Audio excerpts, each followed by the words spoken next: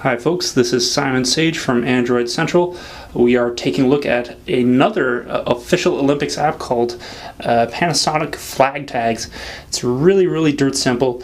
You pick whichever team you're cheering for. Let's say I'm clearly Ghanaian. I have Ghanaian roots.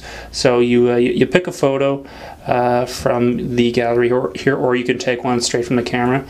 I've already took one earlier here, so you can see that I am truly of Ghanaian descent.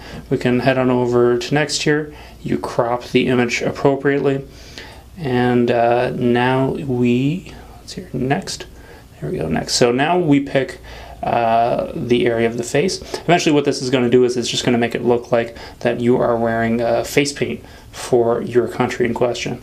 So once that is roughly right, you go OK, and you put there we go, it's just about on the monster's eyes here, so that's about as close as the mouth as we're going to get here. But that's okay. I mean, that's just going to kind of blank out certain areas, but you've got a lot of fine-tuning here, so you can erase extra areas within the flag there. It might be a little bit too much, but that's good enough.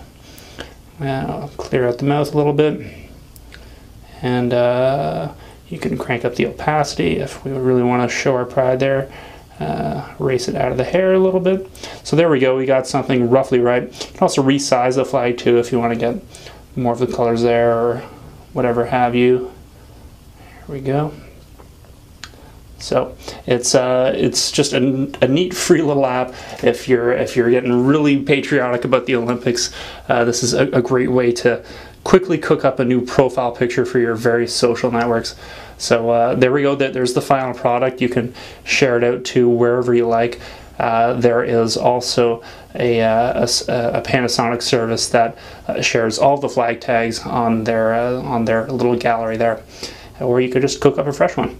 So anyway, it's just a dirt simple, easy app. Great choice for Olympics fans. Although once you've got your crazy looking picture, then you probably are going to be done with the app. This is Simon Sage from Android Central, and this is Panasonic Flag Tags.